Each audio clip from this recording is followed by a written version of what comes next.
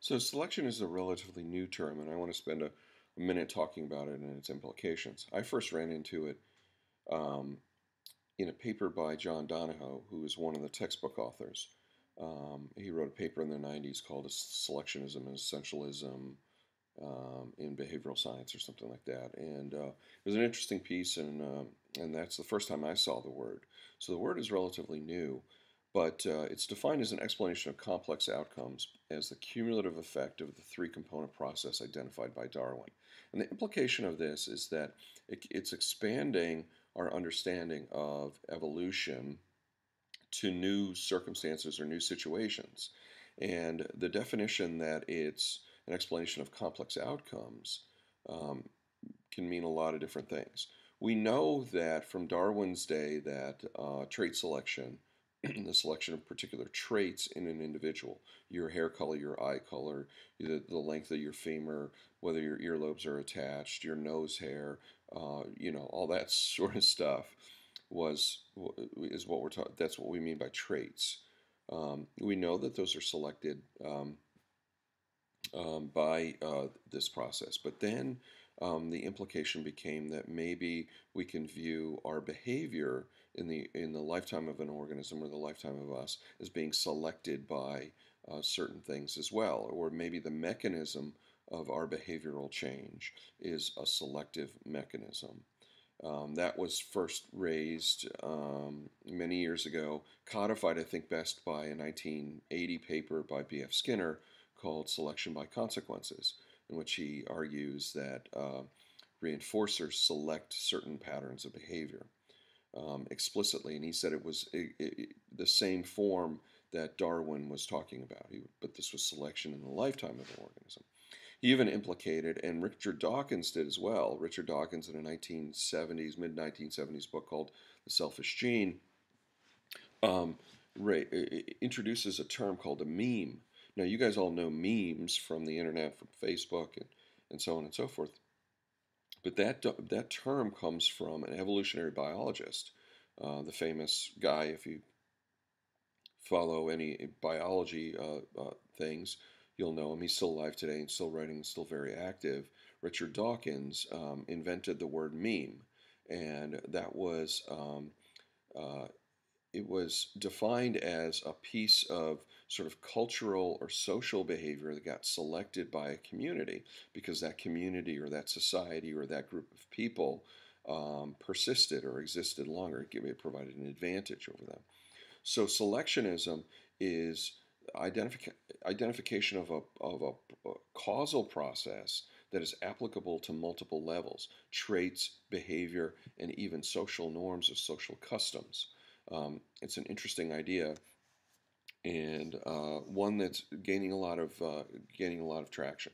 So if we talk about trait selection, though, that's what we're going to be coming back to behavioral selection and maybe social selection in later chapters. But when we talk about selection of traits, so let's say we wanted a short, stout dog because we are, for example, we have cattle, we have cows that we eat for meat, and cows kick dogs, and that puts dogs at risk. So what we want a dog that can help us work the cattle, but it's got to be low to the ground so that he doesn't get kicked as often.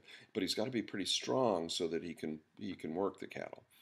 So what we do is we select short, stout dogs over successive generations. What that means is that means that we only allow shorter, and stouter dogs to have babies with one another.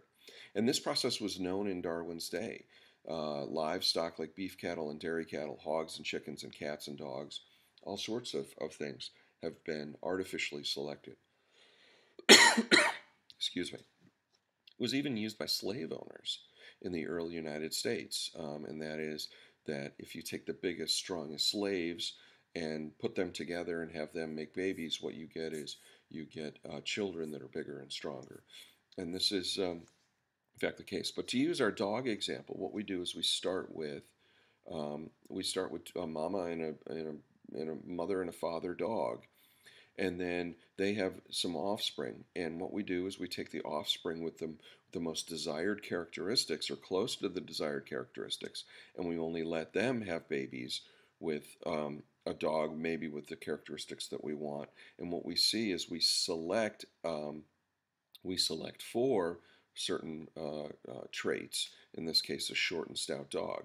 So all the dogs that we see, all the variety of dogs that we see around the world are the same species. They're Canis familiaris. They come from wolves, Canis lupus, um, and they a pug and a bulldog and a husky all are the same species, and the variety of those traits that we see, or the variety of dog breeds that we see, is a result of artificial selection. Now, natural selection is when, instead of a person or a group of people or some agent selecting for particular properties, what happens is nature or the environment or a niche selects for certain properties. So we know that traits vary from individual to individual. Everybody has different hair, different eye color, different, except for twins. And some of those traits provide advantage over others. So, for example, if you live near the equator and you have fair skin, you're likely to get sunburn and probably sick, and you're not going to have more babies. But if you have darker skin, you can maybe take advantage of that, meaning that you're more likely not to get sunburn, not to get sick, and you'll have more babies. Now, if you live closer to the Arctic Circle, skin color, light skin color may provide you advantages over dark skin color because you can hide from the saber-toothed tiger or something like that. So the environment will select for certain traits to become more and more numerous over successive generations.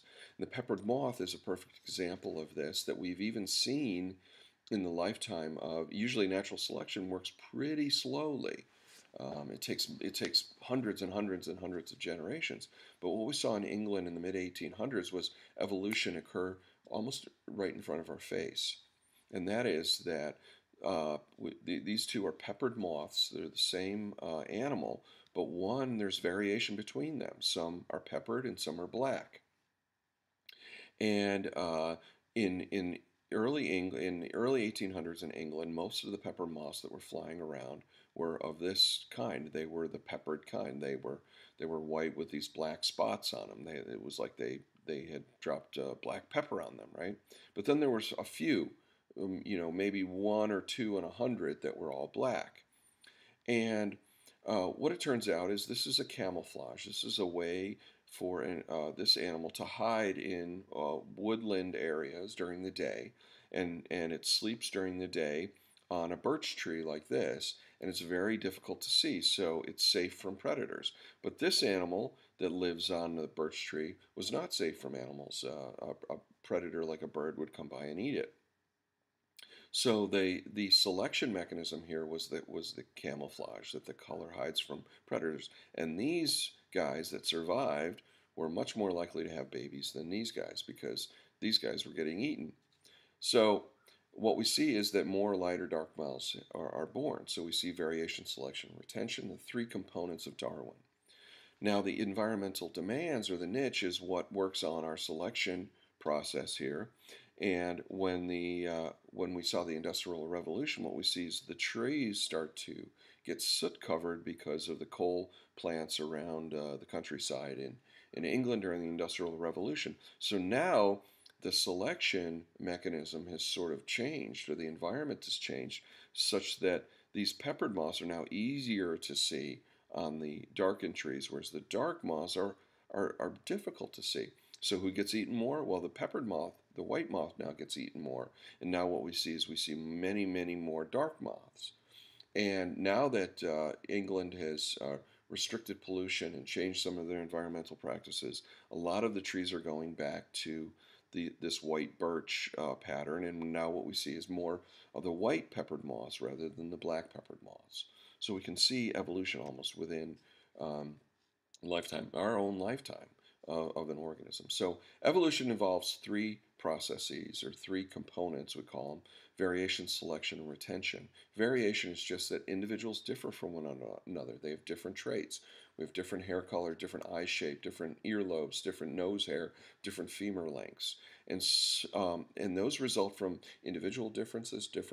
They can also evolve from mutations, genetic errors, or problems in crossing over, or meiosis or something like that.